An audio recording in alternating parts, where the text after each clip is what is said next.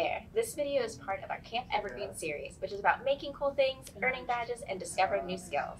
My name is Anna, and I'm one of the library's teen services librarians. Today, I'm going to tell you about letterboxing and show you how to make a homemade stamp you can use for this really fun activity.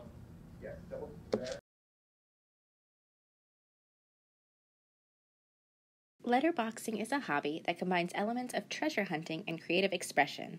Letterboxers hide small boxes in publicly accessible places, like parks and libraries, and distribute clues to finding the box in printed catalogs, on websites, or by word of mouth. Individual letterboxes contain a notebook and a rubber stamp, preferably hand-carved or custom-made. Finders can make an imprint of the letterbox's stamp in their personal notebook and leave an impression of their own stamp on the letterbox's visitor's book or logbook as proof of having found the box and letting other letterboxers know who has visited.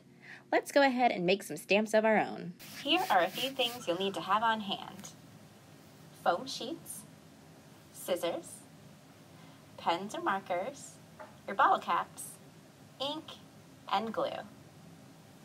Corks, potatoes, spools, and pretty much anything with a textured and reasonably flat surface can be used to stamp or print on paper. Making a bottle cap stamp is super quick. Start with a bottle cap. Consider your size when thinking about letterboxing logbooks. Next, take a piece of foam and think about what you want to draw. I've been really into bubble tea lately, so I drew bubble tea. After you've got your design all drawn out, you are going to take your pair of scissors and cut it out. It's okay if you don't get it perfectly on the lines, because no one is going to see that part. If it really bothers you when you go to glue it down, you can just flip it over. The next step is to glue your shape onto the bottle cap. If you want it to be a little bit taller and better for stamping, you can always double up on the foam shapes.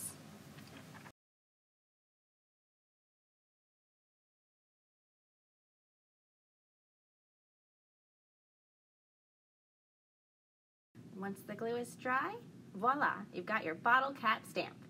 Oh, and remember what I said about getting creative? To add a little bit more dimension to my stamp, I'm going to take the tip of a pen and press it in where I want the bubbles.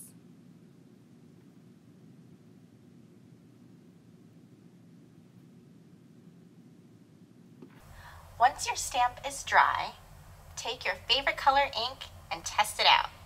Make sure to press firmly on that ink pad and stamp it onto paper. After you leave your impression, include a trail name or nickname instead of your real personal information.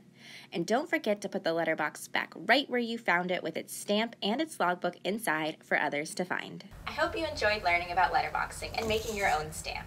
If you've been inspired, come find the letterboxes in our library branches. We would love to see your stamps and share in your letterbox finding success, so don't forget to tag us on your social media posts.